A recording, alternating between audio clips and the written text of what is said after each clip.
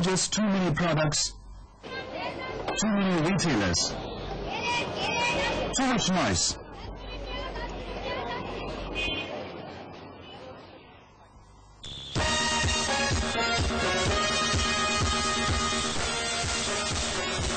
As the marketplace gets overcrowded by retailers, it becomes more difficult for each retailer to be seen and heard by customers.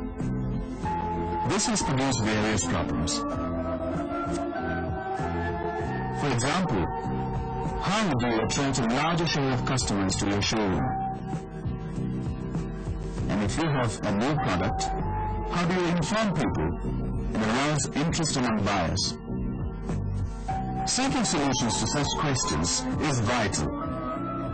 Ignoring them could cost the retailer his business. As a result, conveniently located showrooms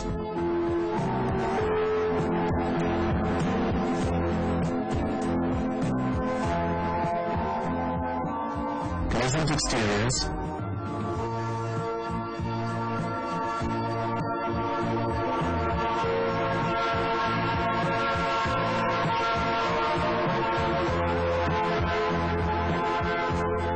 beautiful spacious interiors and captivating displays are becoming popular.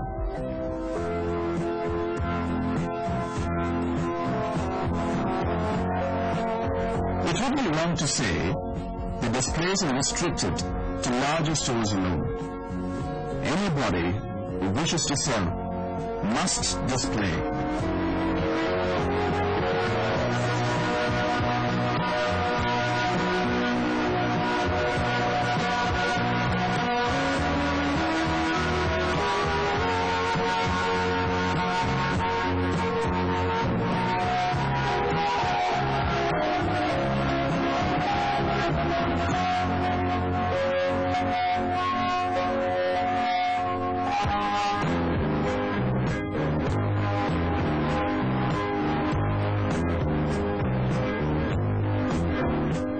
A retailer uses sales display for mainly four purposes: to attract customers,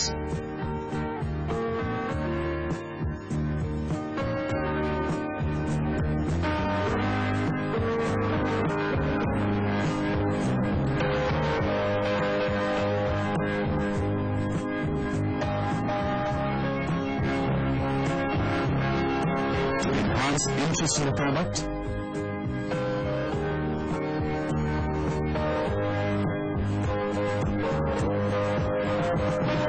exhibit product information, and of course, increase sales.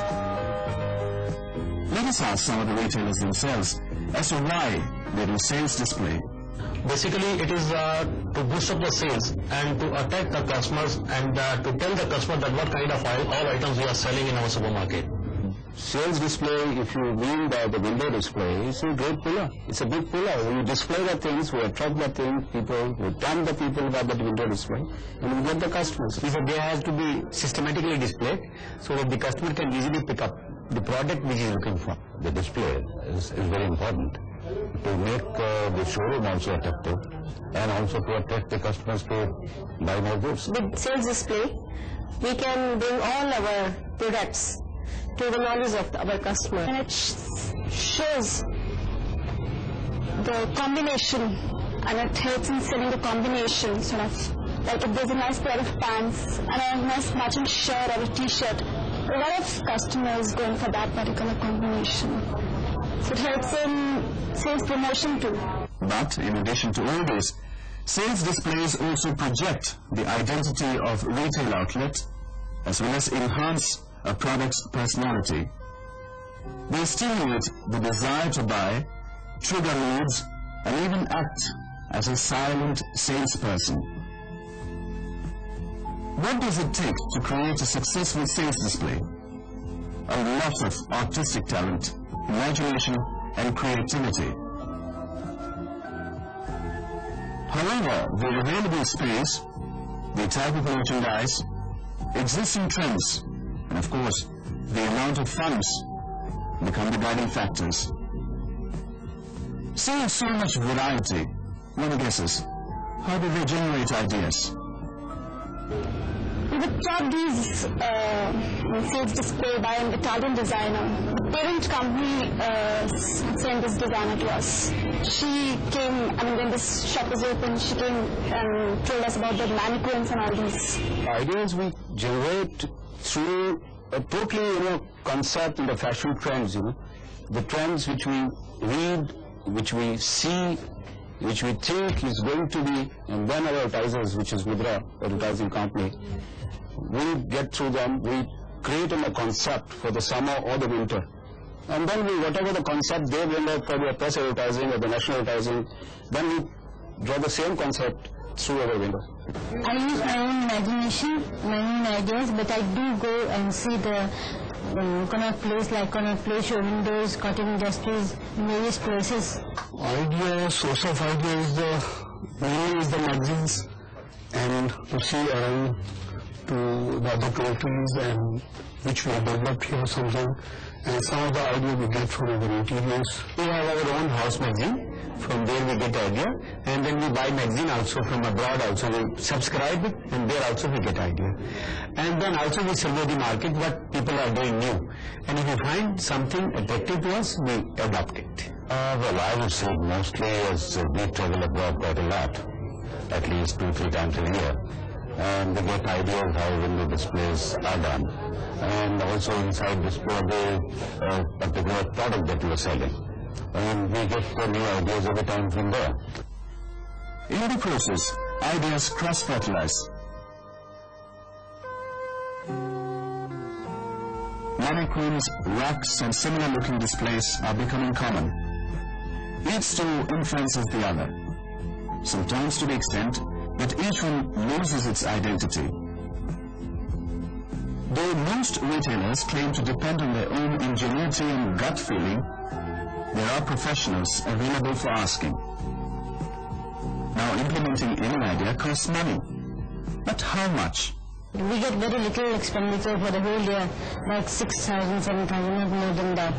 The sky is the limit. Whatever is required for a good display, we spend that much of money. We go up to the tune of 50,000 rupees also. Hardly. That is, we are not spending much more money on our displays. The basic reason, our concept is altogether different concept because it is a self-service concept. Some retailers believe that segmentation within the store helps business, while others don't. Well, it will look funny if you put all children wear and men's wear together. You have to have that kind of a segment, where a customer is going for the full sleeve shirts, well, he is going there and for the full sleeve shirts, or the half sleeves, or the shorts, or the pants. Well, it is easy for him to go and select the white wear at one time, and that's why the children wear also. You see, the boys section is different.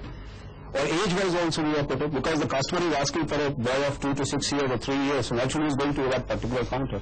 Well, I would agree on that point. You will not like to do it. It should be your own individuality that you sell in your store.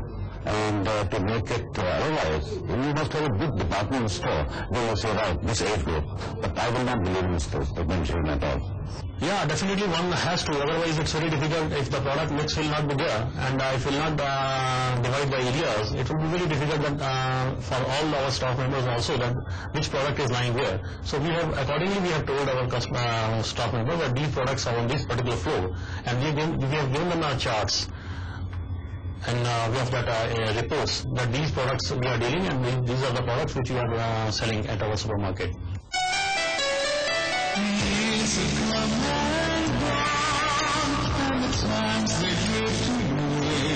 Seems like it all happened just yesterday. And yes, it's nice to look behind, but then turning round we find things are nicer still today.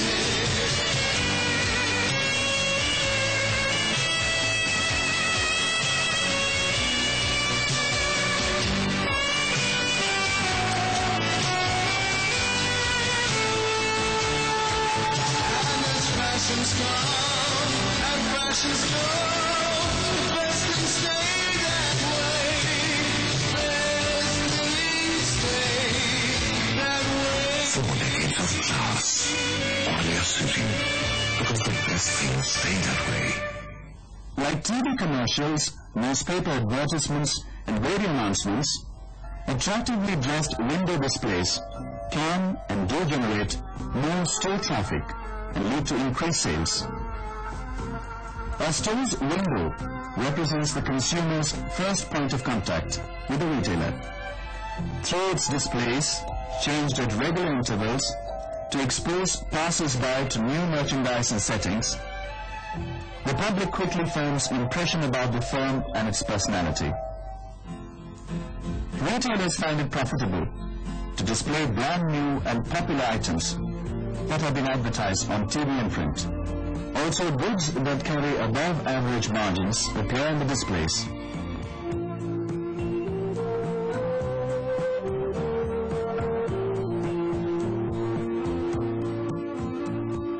And impulse items near cash register, or on tables, or in racks in front of the store.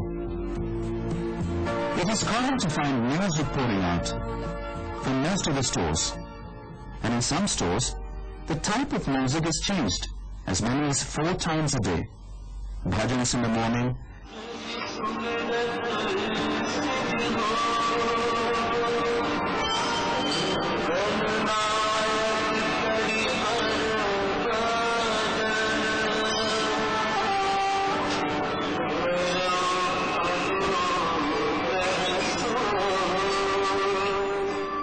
ghazals around noon,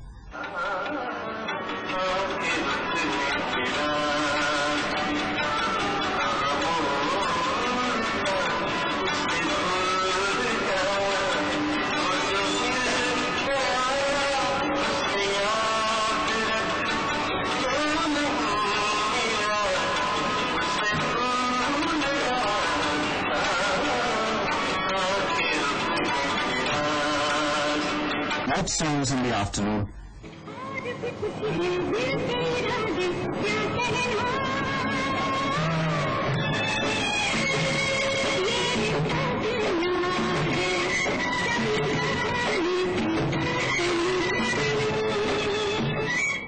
and pop music in the evening.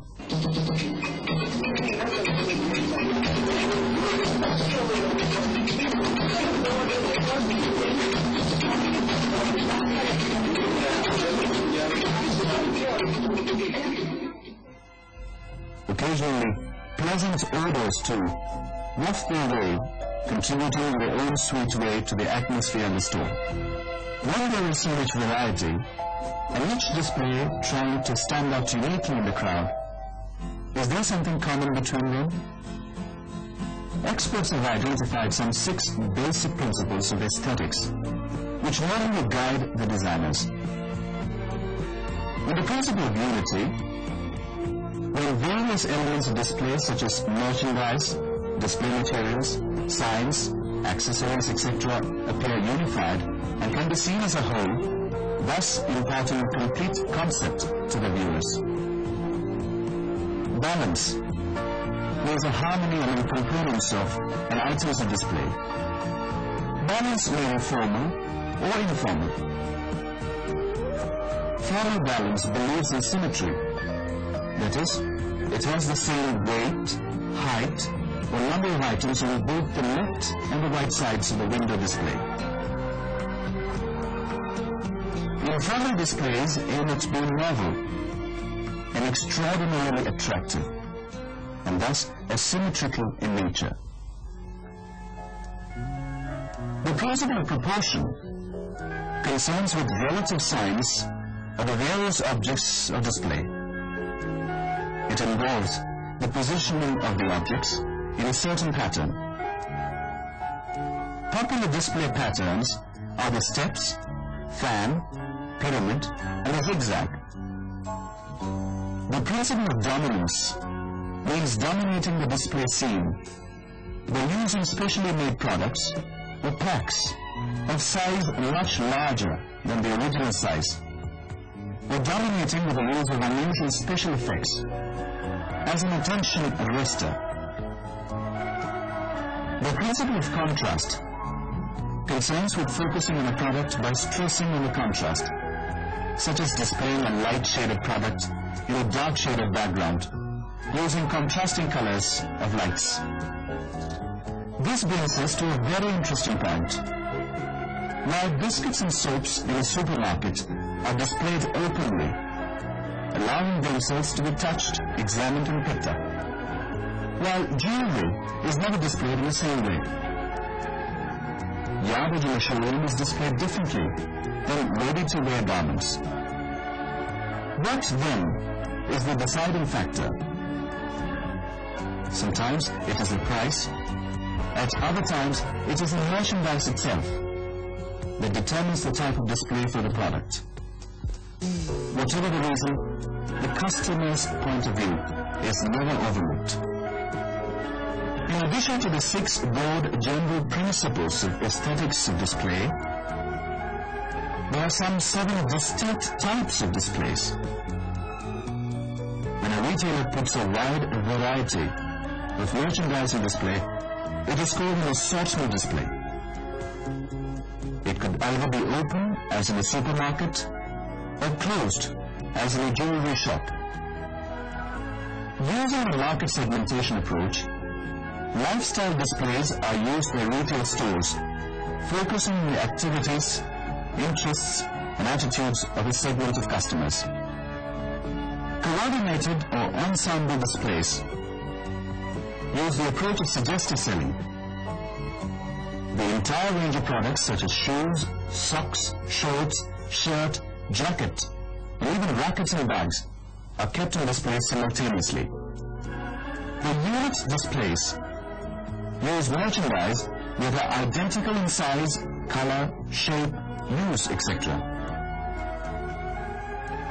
In classification dominance displays, the focus is in exhibiting a large variety of width and depth of the product lines carried by the store. Lot displays are normally used by clothing and household goods retailer for neatly hanging or presenting the products. Sometimes a theme becomes the central idea of a display. Themes are topics or subjects around which artistic creations are spun. Theme displays work on the principle of unifying the merchandise and display around a common theme or event. The theme may relate to national, international, or local event, a season, a festival. The event could be internal to the store itself. When displays are such an involved job and demand so much attention, how do retailers assess the strengths of their work? It's normally, see, we have a weekly review. The things that we display in the window, and we come to know how many pieces or what we have sold in that particular week, and we correlate it with the display in the window that we have. Whatever we display, and we get the results immediately. If you have, as you have seen the present campaign which is going on for Snow White Whites, the sales of the white shirts or the white garments has boosted up like anything. Otherwise we won't be able to do that much of sales. Well, it has gone up to 100%, 200%, even 300%. It has increased the sales not only of whites, it has increased the sales of other items also. Since it is a continuous process of window display, the increase, I mean, if you don't have window display, the sales will reduce by 30%. So I have seen, whatever we displayed in window is, very fast selling. We people are getting our daily sales report every day in the evening, and we are watching what kind of product we are selling and what is the total offtake of our product day-to-day basis. And apart from that, we are watching our weekly reports also and monthly reports also.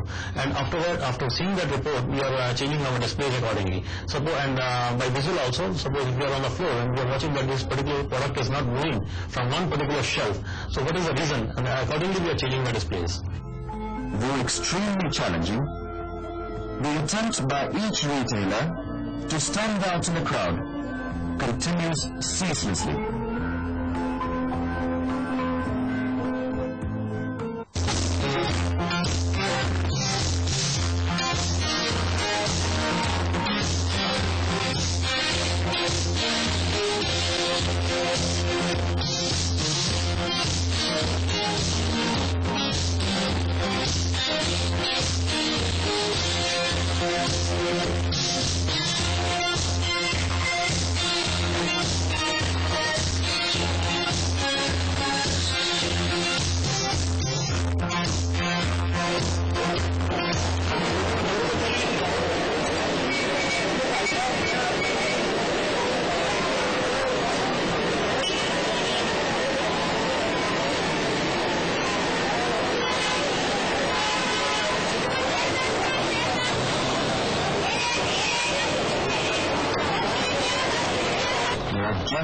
too many retailers, too many products, too much noise. But it's good they display it. How else would I know where to get my stuff from?